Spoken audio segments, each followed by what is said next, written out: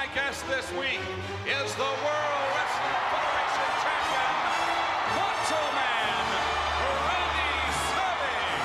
Here he comes, and no one wears the World Wrestling Federation Championship any prouder than the Macho Man, Randy Savage. You can't start with that now, McMahon. We got ripped off at WrestleMania, and Ric Flair, in my book, is still the real World Wrestling Federation champ.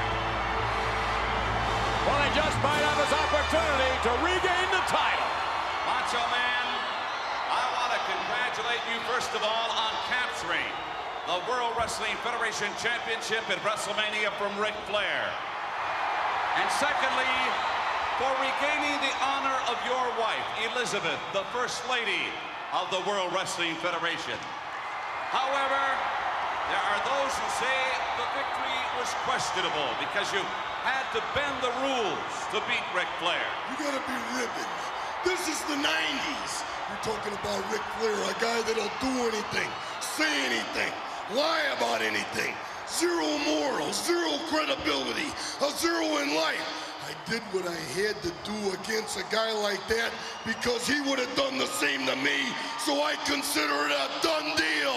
A liar, too. You know, Macho Man, in all due respect, there are those who say that you stole the title. Stole the title? No.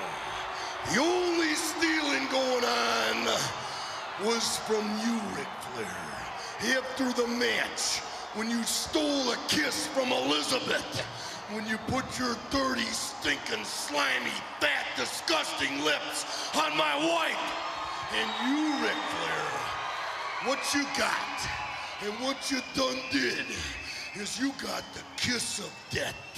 Because I'm gonna get you, Ric Flair. This is the first time in WWF history where the champion is challenging the challenger.